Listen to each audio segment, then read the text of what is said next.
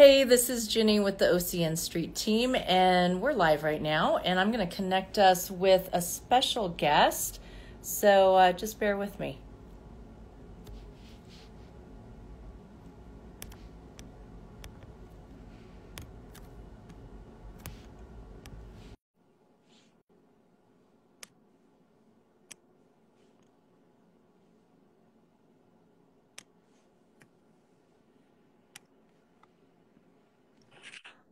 Okay. Yay! Hey, Magic. can you hear me?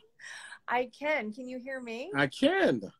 Thank you so much. Okay, so thank you, live audience, for bearing with me. So OCN Street Team, we are live with Biff Gore, the ambassador of soul. Thank you so much for swinging into our live little chat here. Oh, are you kidding me? I'm honored to be here. It's always a pleasure to have you. And you're going to bring us something super special. So in the spirit of Black History Month that we are in, you are going to be kind of introducing some amazing, groundbreaking musicians that help shape American music. Is that why we're here today? It is. You know, one of the things that that's happened in when you talk about Black History Month, I feel like sometimes the conversation becomes really mundane because we talk about, you know, recently we started talking about people like George Floyd, but we talk about the same kind of political people. We talk about, you know, medical people like Ben Carson or other people who, so it becomes a little mundane.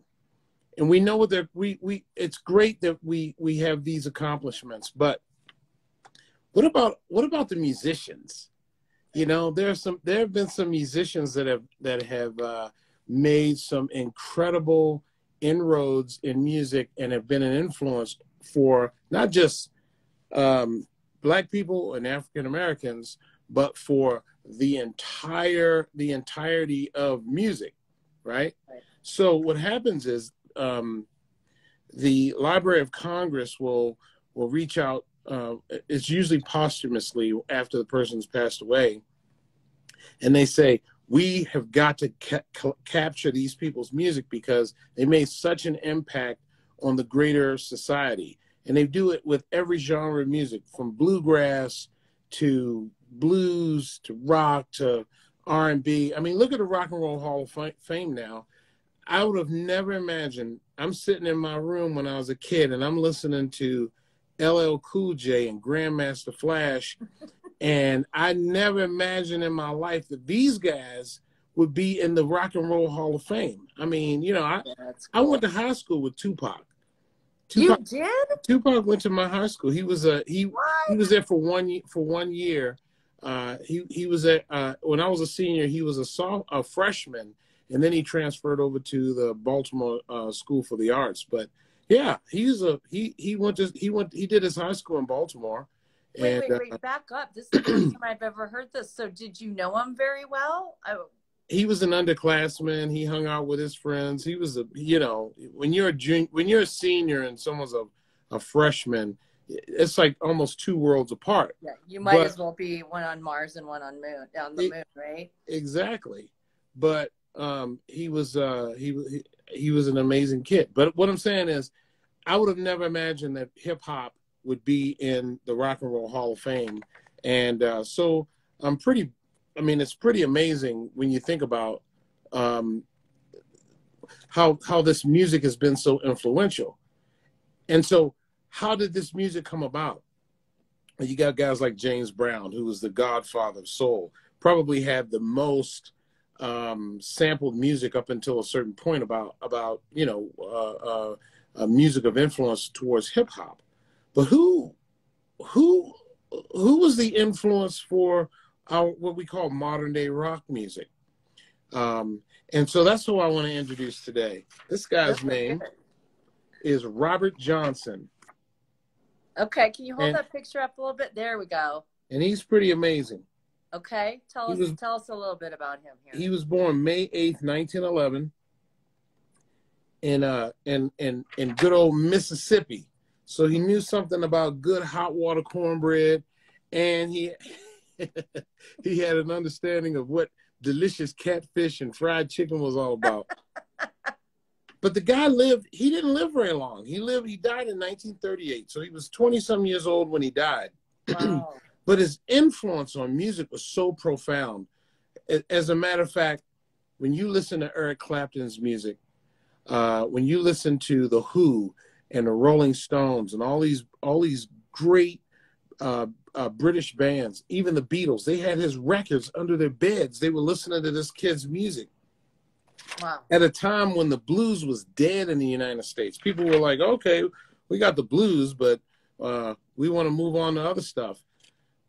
This guy was so influential because his guitar skills, his use of melodic tones and the 1-4-5 blues scale was so absolutely amazing that 40 years after his death, these kids are trying to discover who this guy is, and they're discovering American blues. Hey, Faith, how you doing? They're discovering the American blues, and they're bringing this music over to England. So these blues players, who people in America had completely forgotten about, these guys had discovered this music, and they were like, we want to have this, and they started incorporating this music. And let me back up even further than that. Probably the guy who is the godfather of modern rock music is Chuck Berry. And yeah. Chuck Berry, I mean, his riffs, when you listen to his riffs, you can tell that he was influenced by Robert Leroy Johnson, born in Mississippi on May 8th. So when they inducted him into the Rock and Roll Hall of Fame in the 90s, in 1986, almost 50 years after he passed away. And then the Library of Congress basically took his music, which thankfully we have about 20 of his recordings, and they're recorded the way they used to record back in the day. They would just put a mic in front of you, you play the guitar and sing all in one take. You just did everything in one take. Was raw and real. Yeah. And he had such influence over so many different musicians, so many genres of music. His genre of music was Mississippi Delta blues, but that was really the foundation of modern rock music. Wow. And so when did you discover him personally for yourself? So I grew up in music, and I'll tell my story someday. But I was learning how to play the guitar, and I would say my greatest influence guitar-wise has probably been Eric Clapton.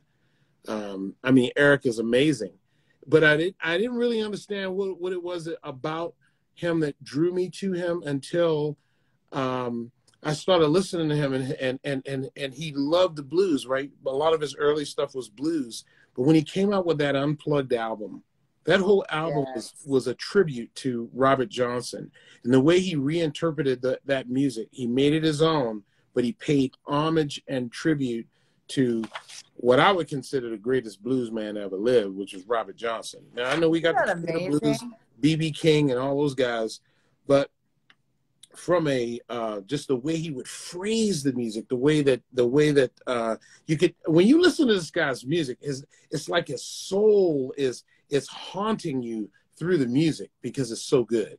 And so I fell in love with blues early in life. And then, growing up in the inner city and just being exposed to so many different genres of music, I fell in love with the blues, but a lot of the music that I listened to growing up was like traditional R&B, traditional rock. My father had crates and crates of music. But when I found this guy, when I found his music, when I got my own, when they re-released, they digitally remastered Robert Johnson's recording from 1927, I was blown away. It was like listening to an ancestor long ago just playing this beautiful guitar and these riffs that were just again, bone chilling. How old were you when you heard that for the first time? Unfortunately for me, I was about 30 when I discovered Robert Johnson. Wow. I hadn't heard his music before. I mean, because you think about, very many people have. Yeah. Yeah, because for me, most of the blues that I had heard before was really commercialized blues, like B.B. King, Gerald Burnside. I mean, these were great. Don't get me wrong. No, these guys are beasts. Right. You know, but I hadn't heard that real guttural blues. You know, and then I tell you, if you ever get a chance, one of the greatest documentaries about the blues, Martin Scorsese did. It was basically a 7-part series on the blues, and they start with Robert Johnson, and Corey Hart is Corey Hart's actually a local guy here in Colorado, okay, and he says if you really want to understand the blues, you got to go down to the Mississippi Delta, because that's where all the different genres of blues comes from, right? So you got Mississippi Delta blues, Piedmont blues, which is out of North Carolina. You got Texas jump blues, which is ridiculously fantastic. You got Chicago blues, and then you have what would be more like a contemporary blues that you hear today, which is a morphing of all of these blues. So Sammy Mayfield would be more like contemporary blues today. Where do you fall in? Which category of blues do you kind of associate yourself with? I probably associate myself more with Mississippi Delta blues. Okay, right. Yeah, because just the raw nature of how the chord structures and the way that the songs are kind of crafted and written. I really identify more with Mississippi Delta blues. Yeah. And if someone now, my interest is really piqued, and I'm sure your audience is too. Where would we be able to actually hear these recordings of Robert Johnson? All his music is on iTunes now. Really? Okay. Yeah, it's amazing how, I mean, you can go to iTunes or Spotify or any of these other music platforms, but his music it's there. As a matter of fact, you and I did a segment a couple months ago, and I want to say I did one of my blues songs there for you. You did one of your originals coming soon to be released on your upcoming album. Yes. And so I love this. His inspiration to me was very chilling, because I listen to his music. I listen to the way that he emotes when he sings. And I identify with that because I'm a very emotional singer. So I just felt, you know, why wouldn't we want to put a person who is a pioneer in the music industry, who made America better.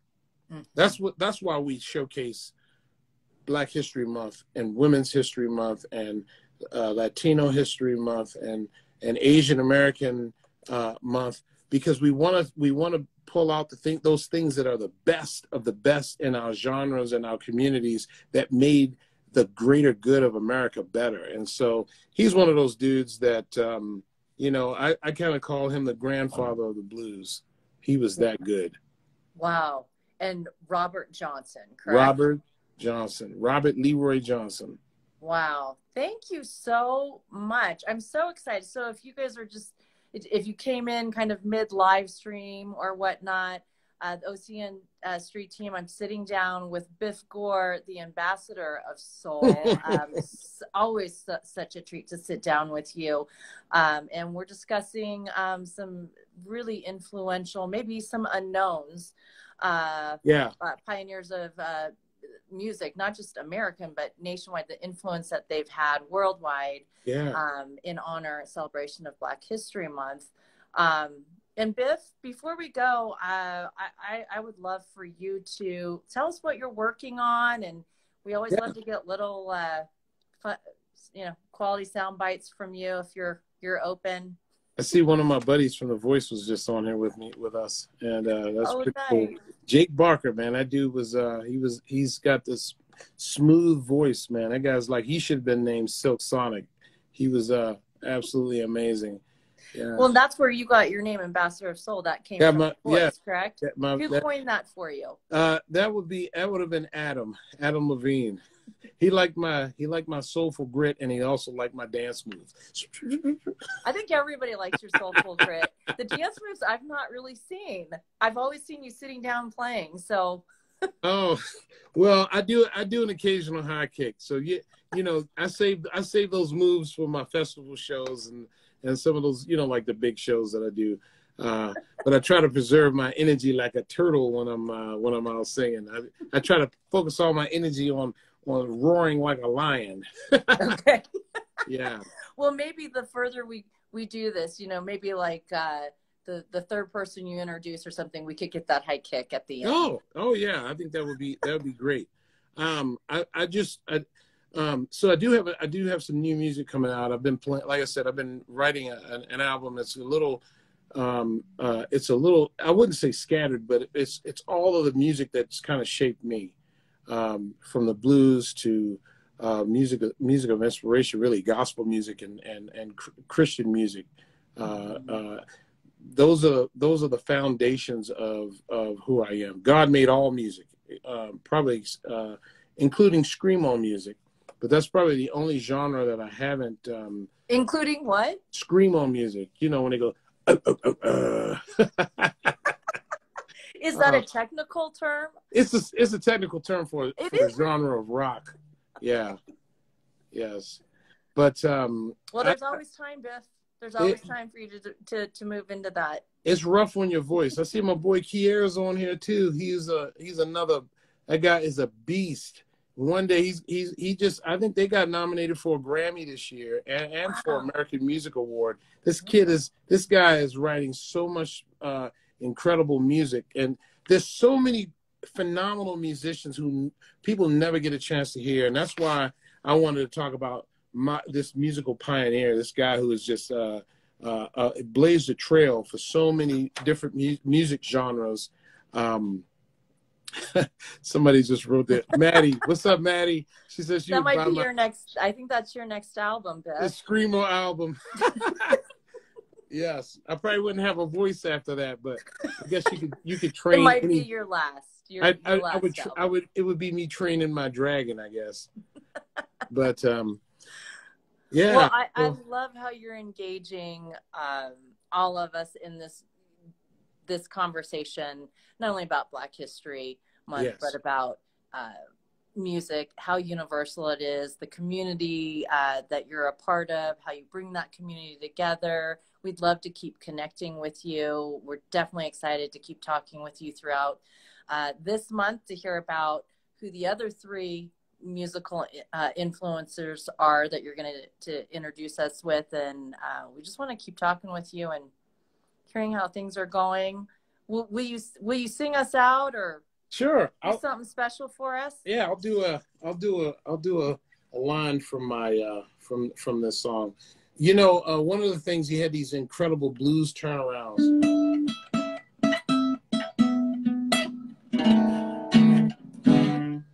Woke up this morning, had some tears in my eyes.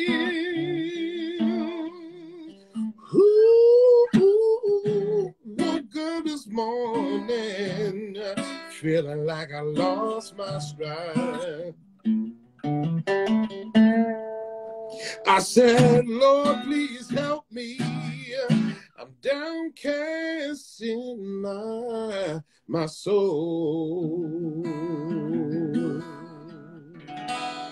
All right.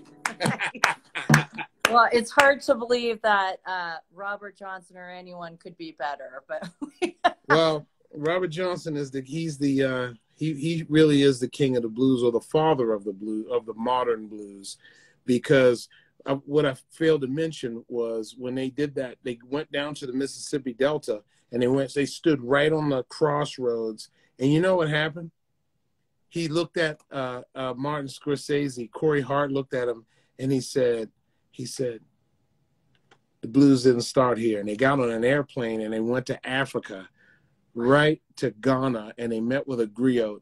And the message that the griot said, you can take the African out of Africa, but you cannot take the music out of the African. Wow. And so, yeah, that was like one of the coolest lines in that whole thing. That's powerful. That's yes. powerful. Westward, what's happening? Oh, man, we got some great people on here tonight. So thank you for bringing everybody together. Hey, Biff, where can people find you?